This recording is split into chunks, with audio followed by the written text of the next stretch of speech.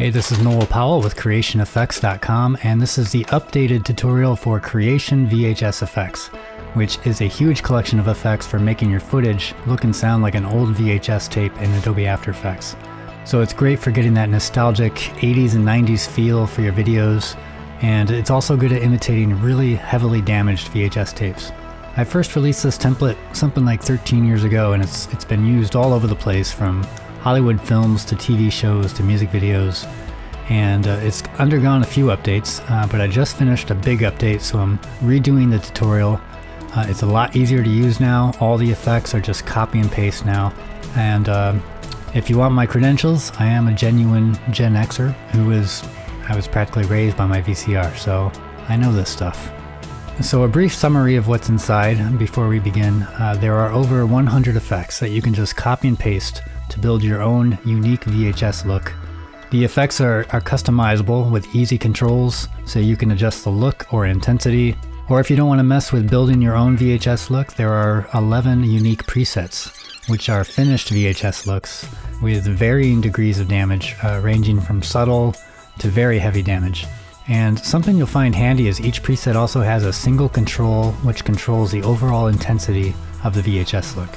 So you turn it down to get a more subtle look, or turn it way up and you get something that's totally unwatchable.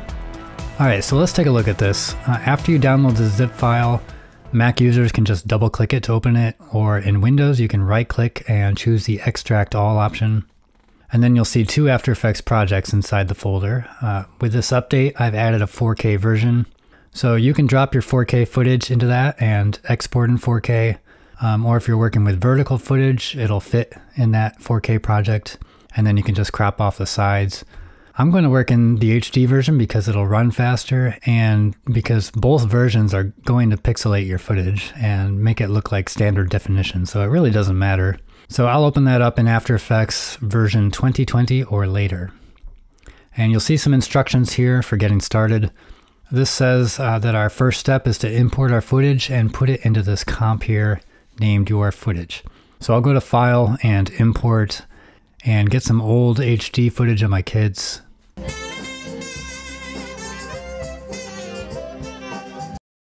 And I'll just drag that file into the comp, and that will let you preview all of the presets and all of the effects in the template with your footage. So before I show you how to build your own VHS look, I want to just spend a minute or two going over the presets.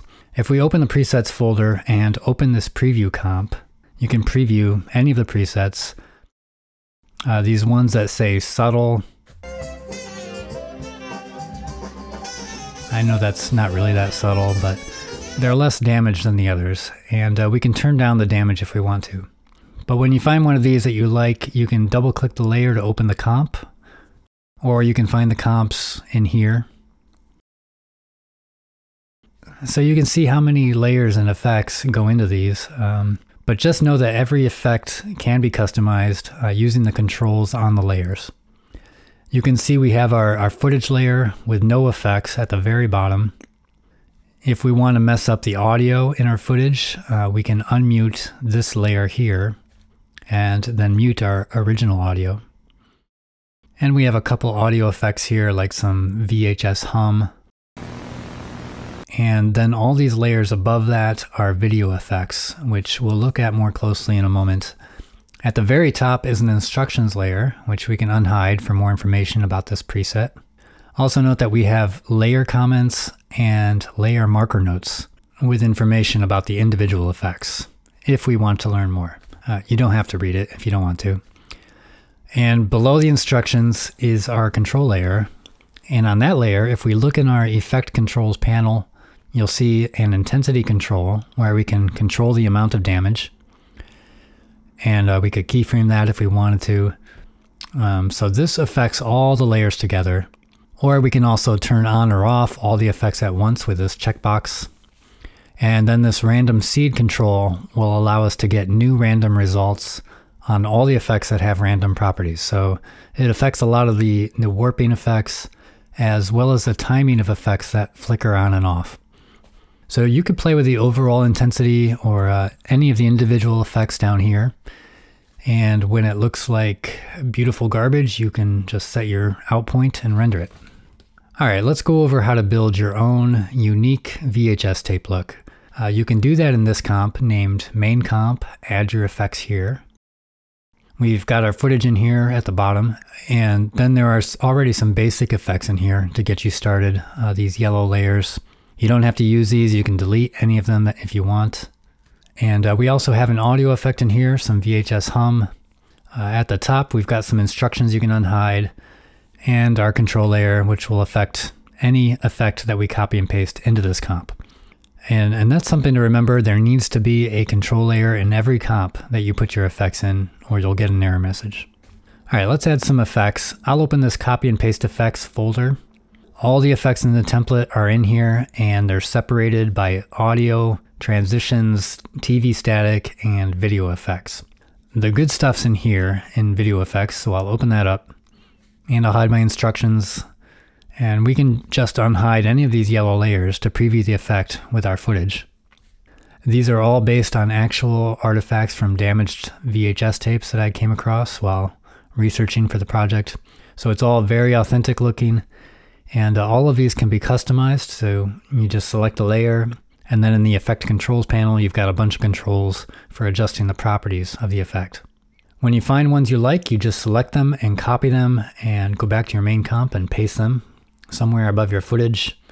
The ones at the bottom are applied first, and then the effects on top are applied last. So like the TV screen effects, those would be at the very top. Screen curvature, interlacing, scan lines. Let me go back to our video effects comp, and I'll show you a feature that you'll see on a lot of the effects all over the template. It's these auto on-off blinking controls. These controls allow you to make effects turn on and off randomly. So these on and off values are in seconds, and so you could use low decimal numbers on these, and the effect will quickly but randomly flicker on and off within the time boundaries that you set. I'll scroll down a bit. After the yellow layers, we've got some different colored layers. These are effects that are too complex to fit on a single layer, so they're on multiple layers and they're grouped by color.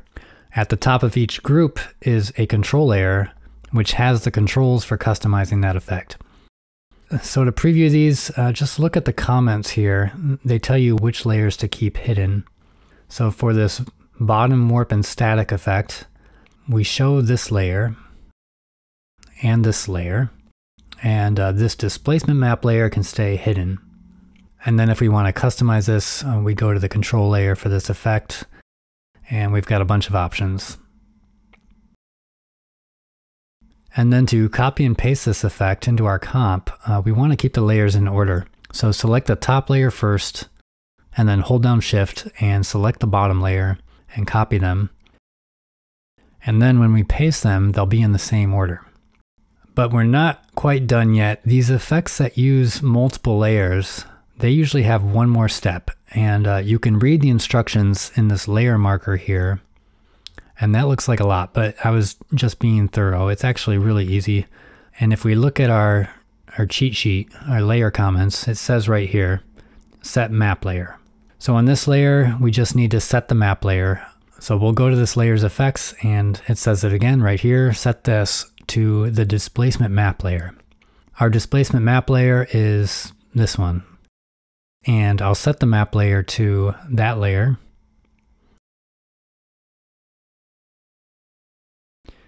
And now our warping effect is looking at this map layer to determine what areas to warp on our footage.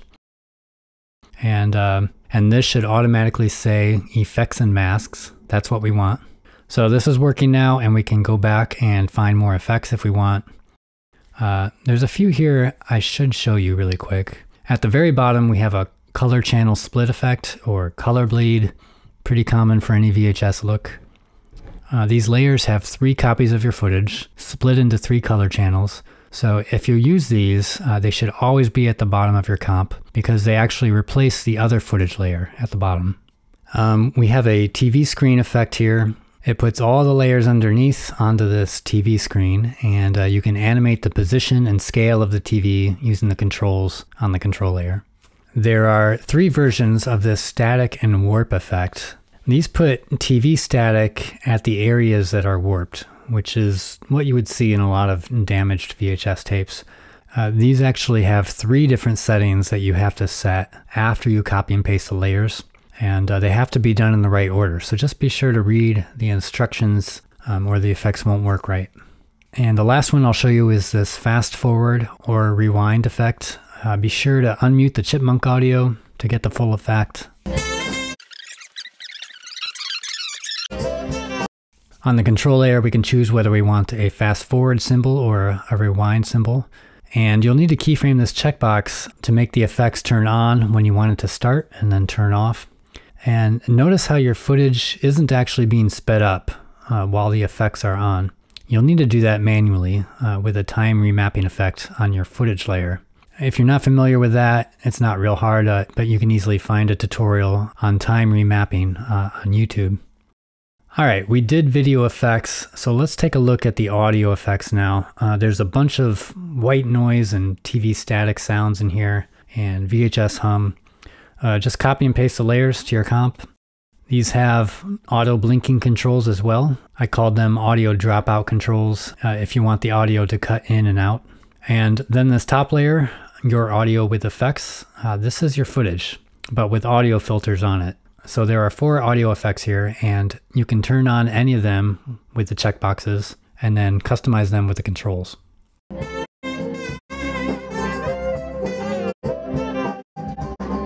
Okay, onto the TV static. Not a lot to say about these.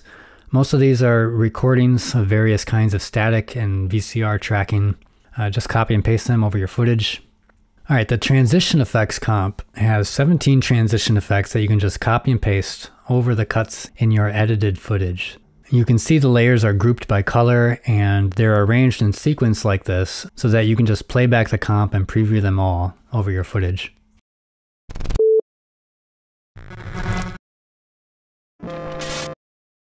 Most of these are just a simple copy and paste, but a few of them you have to set the displacement map layer or something similar like I showed you.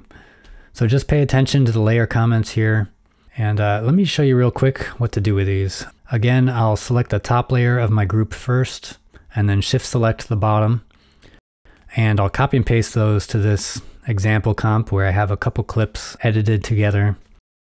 And what you want to do is just drag these over so that the layer marker lines up with the cut in your footage. And these transitions are not connected to the main control layer, unlike the other effects. And most of these don't have customization controls either.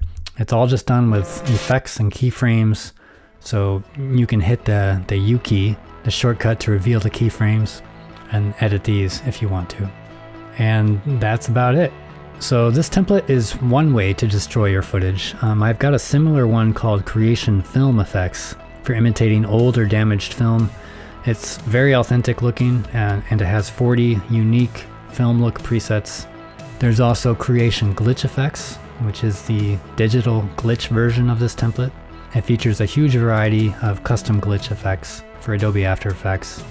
And one other popular template that transforms your footage is Creation Artifacts, for turning footage into animated artwork in a variety of artistic mediums. So you can find those and a lot more at creationeffects.com.